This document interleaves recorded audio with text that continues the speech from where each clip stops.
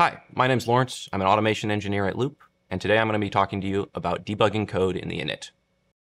Sometimes when we're commissioning code, we deploy our code and we end up in service mode rather quickly.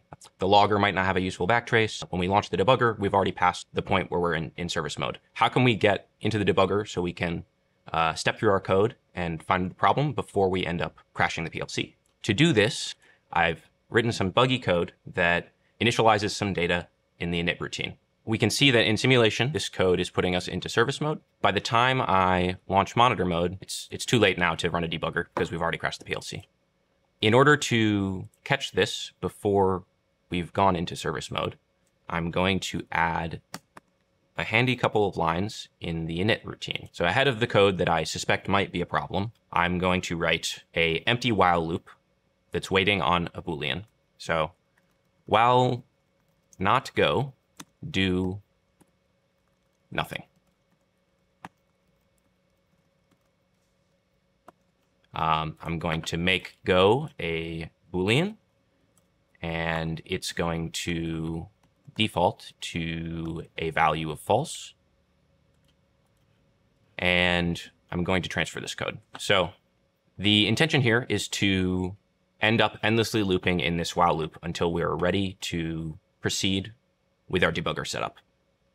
This would normally be a problem if we were to write this code in the cyclic because of cycle times. So you would run into a cycle time violation. But because we are in the init, we actually can't cycle time violate. The init can take however much time it needs. So this is just going to hold up our code execution while we launch monitor mode, start the debugger, and put a debugger line where we need it. Now we see that we are in run mode. We are currently endlessly looping in this while loop that we just created. If I launch the debugger and add a line here at the top of the while loop, we'll see that it picks us up there.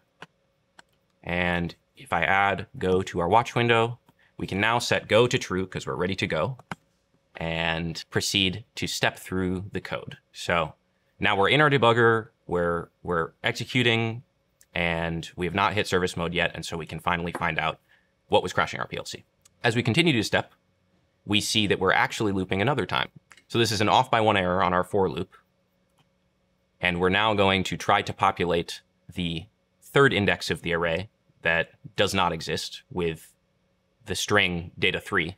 And that will result in a page fault and the crashing of the PLC. Now we know that we were off by one with our loop bounds, and we can fix that and proceed to commission our PLC. If you want to learn more, go to shipin6.team.